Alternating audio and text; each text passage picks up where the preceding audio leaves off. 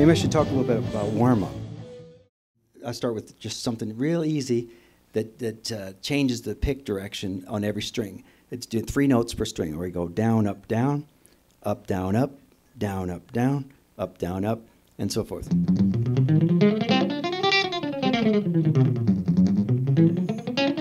Nice, easy tempo, without straining. And you can talk to people while you're doing it. Like this would be a typical scene backstage, trying to warm up. So, dude, hi. So, what was it like when you wrote "Smoke on the Water"? Well, that was before I was in the band.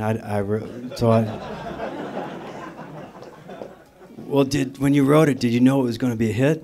I said, well, I heard it. I thought it would be a hit, but it didn't really matter because I wasn't in the band. So, when you wrote Highway Star, what were you thinking of? Well, Rich and the other guys were probably thinking about a car, I think. But I don't know because I wasn't in the band. Keep on warming up while they're talking. So it's a great technique for that. And way to develop it.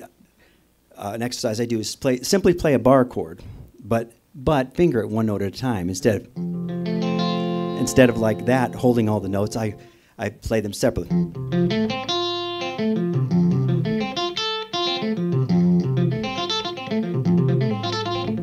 So my hand is playing a note and letting it off with the left hand, and of course the right hand just keeps on chugging, alternate on every note. So it's down, up, even though you're playing, the next string you're playing may be in the opposite direction that your pick is going.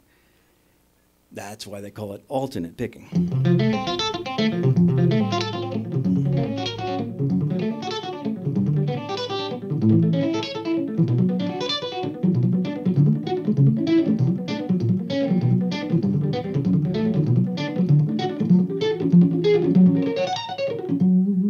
Stuff like that. It's good for you. It's like vitamins, you know. It's good for you. What it will do is it'll improve your accuracy of your playing, because you're learning to put your pick where the note is, as opposed to just, writing all your licks around what's convenient, to play with your left hand. And once you get used to jumping strings with the